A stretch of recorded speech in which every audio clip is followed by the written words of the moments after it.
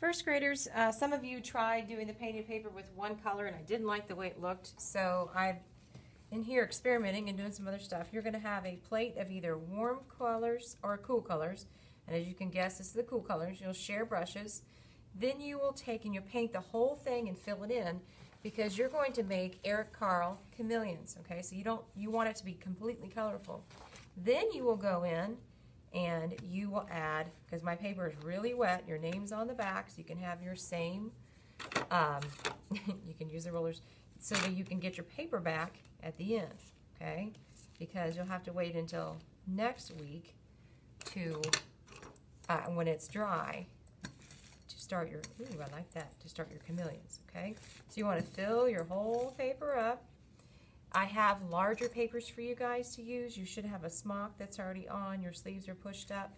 Fill up your entire paper. Put it on that paper. Your paper is going to be different because it's a lot bigger, because the pattern needs to be able to fit. So I do not know if these will fit on the drying rack. We'll figure that out though. Okay, good luck today.